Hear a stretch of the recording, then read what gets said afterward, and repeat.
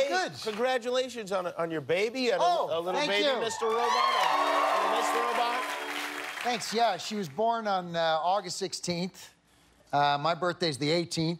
And that was a big birthday for you. That was a biggie, yeah. So did you have a thing, or? Well, no, not really, because, you know, my wife was in the middle of labor and all those things, so, but I did get to bring my baby home on my birthday. Oh, that's a good gift. That's a very good gift. Now, you know you'll never have another birthday again, right? That's it. My wife's birthday is the 14th. My older daughter's birthday is the 15th. My, month-old baby is the 16th. Wow. So my birthday is Passover. There's a very particular rutting season in your family, it would seem. Yeah. We'll have to count that back and see when it is. I guess it would be somewhere in November. Okay. Maybe it's an election that gets you guys going. Very good point. Yeah. Oh, an election, yeah. Those are hot nights. Now, I was just asking Viola about the finale of her show. Right. Yeah. Did you go into the show knowing how it would end or how many seasons it would go? I mean, Sam Esmail always did say it would be about 4 or 5 seasons. He said that he always knew what the ending was going to be from the beginning. He didn't share that until, every season we have done the show. He calls, fills us in on what our character arc will be for that particular season. Okay. So for this last season, he called after all the scripts were done and written and spelled it out, and it's extraordinary, I think. It was very exciting, very interesting. There's going to be a lot of hard things to cope with and deal with. Oh, really? Oh, yeah, no, it's again, It's more... a great show. It's such an original show. It's really like no show ever. And on top of that, you got Rami Malek. Well, I know you guys are very, very close. You really got to watch him blossom from this kid that nobody knew to this big superstar, really. Yeah, no, it's great. I mean, his performance, of course, in Bohemian Rhapsody was extraordinary. I knew from the first day that we worked together, I loved the guy. I mean, we saw things the same way and just got along great. And yeah, to have been a part of this journey and seeing, and he's a very nice kid. Very great. Very nice. I love him. Did you have someone like that? Because you were acting from very young. Did you have, and you've been in so many things with so many people, did you have an older actor who kind of took you under his wing? Well, to a certain degree. I mean, I worked with Sean Connery when I was 15, That's 16. a good one. That's a good one. Yeah. So how old was Sean Connery? That would have been, what, 35 years ago? So somewhere around there. Yeah, it was this movie called The Name of the Rose, and we were both playing 13th century medieval monks walking around trying to solve some murder mystery. Yeah, so that was crazy. But yeah, no, he was great. Just somebody to really look up to and admire. I mean, I was 15, and to be working with James Bond at that age was like, oh my God. Yeah, that's got to be nuts. Yeah, it was nuts. It was nuts. Did you spend a lot of personal time together? Yeah, we went out to dinner. We did get to know each other. I mean, look, I was 16, so there was a age gap, but I did always feel very supported by him, and he was wonderful to work with. And I had to do a love scene in that particular movie, and I was very, very scared. I was really nervous, and he pulled me aside and said, "Just remember to breathe, boy." So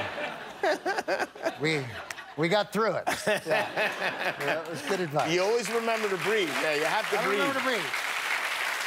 Good advice from Bond. Is there anything that you will take as a memento from the set of Mr. Robot? Is there an item? Well, I did get, I got the jacket. So okay, I like the one you always wear? Yeah, the one I always wear. And I got the hat, because the hat was originally mine anyway. I came in there and... So you were allowed to keep your hat? I was allowed to keep my hat. Yeah, they gave it back after 4 seasons. So wait, so you wore this hat to, like, the set? Well, I wore it to the first wardrobe fitting. To the fitting? Yeah. And they were like, this is good? This one's fine? Yeah, it had my sweat in it. It was dirty. It was all that, stuff in it. So it just had a good, natural, raw quality to it. It was the greatest gig for many reasons, but one in particular was the fact that, everybody else would have to go into makeup, get ready. I would show up. I was bearded and you know, all I needed was some dirt, a hat, and, you know, I was this guy's imaginary friend, so I could get away. I was in there for 2 minutes every day. It was heaven. Were there backup hats? There were. There were? Sure, okay. sure. Just in case, so you didn't have the pressure of the hat. Yeah, that's right. No, would you bring the hat home, or would then the hat to go in like a little safe or something like that? They would retrieve the hat. They would take the hat from you. They would take the hat from me. I was not allowed to leave the set with the hat. Even though it was your hat. Even though it was mine. All legal rights. All legal rights. You could have taken that hat. I could have. I could have. Whatever you wanted to. Whatever I wanted to. Good luck, guys. And these bastards took that hat away from you. I know. You had to go home hatless.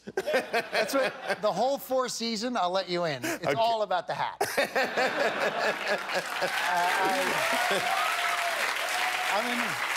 I'm in so much trouble now. Do you find that, like, you can have an object, like something physical, whether it be a piece of clothing or, whatever, a cigarette, whatever, and then you kind of build the character around that? Have you done that? Well, usually it starts really with the underpants. I mean, to be honest with you. Yeah, you start. Does it? Yeah, you research the character and you find out what kind of underpants he'd wear, and you do the whole shopping. Now, I know I'm probably being dumb, but are you being serious? Do you change the underpants according to...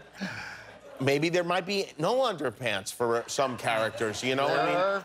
Some roles, yeah. Some might have, you know, the white ones. Some might go with the ones that go halfway down the lake. That's right. Yeah. That's right. No, there's all different kinds of okay. So, Mr. Robot, what type of underpants are we talking about here? And will those go home with you or go to the Smithsonian?